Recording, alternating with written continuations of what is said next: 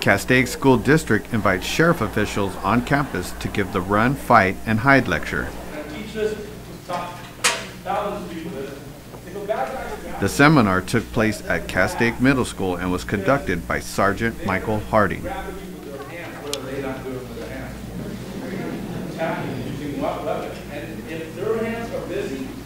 The class was to train faculty on how to respond in the event of an active shooter on school grounds.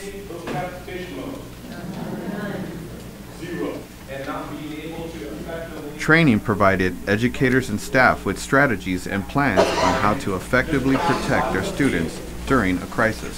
One of them would go inside and trip the fire alarm, and then would run back and set up with his partner in crime.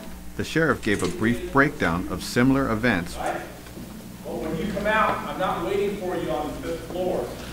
I'm waiting for you at the base of that stairwell. He emphasized that shooters usually target places like hotels, hospitals, and schools because they are vulnerable to these type of attacks. Right? That guy's know this.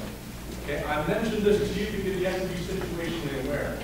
Sheriff Michael also stressed the importance of being aware and staying alert in these type of events. Well, basically today we were invited by the Castaic School District to be able to expose their school staff, both teachers and faculty and other faculty, I should say, in how to respond effectively to an active shooter incident. It's been known as the Run, Hide, and Fight lecture. Ours is very similar. The concepts are the same. As a parent, it would make me feel better if the teachers had sort of a response plan or training in how to deal effectively in protecting their kids in the event of an active shooter or some sort of attack.